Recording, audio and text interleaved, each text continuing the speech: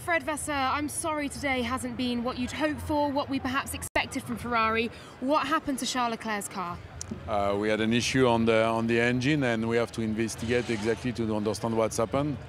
It's not the engine itself, but it's an accessory. I would say that it's a shame because but it's the real picture of the situation, that it is like it is. I think on the one pace lap that we were able to match Red Bull, but it was not the case in the long stint that Charles would have probably do P3, but no if, that we are not able to finish the race.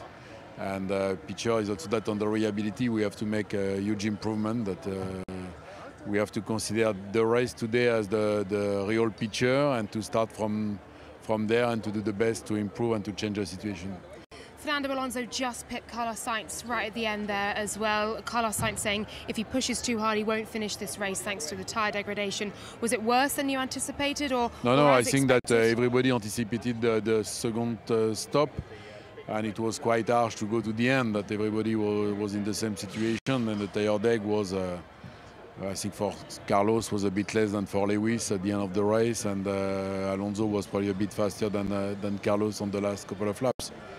But again, I'm not focused on this. I want to have a look on the global picture, that we have to make a huge improvement in terms of reliability in general, and it's not just about the race, and to improve the race pace. In testing, I asked you where you thought Ferrari would be in the pecking order. We joked and you didn't answer me. I'm not joking now, obviously, after today. Where do you think Ferrari sit, and is it below Aston Martin?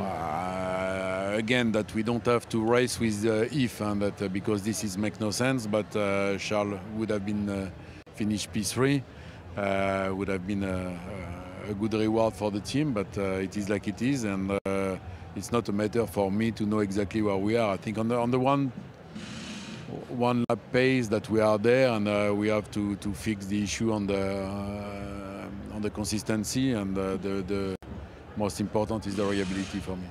Thanks so much, Fred. Better luck next time. Thank you.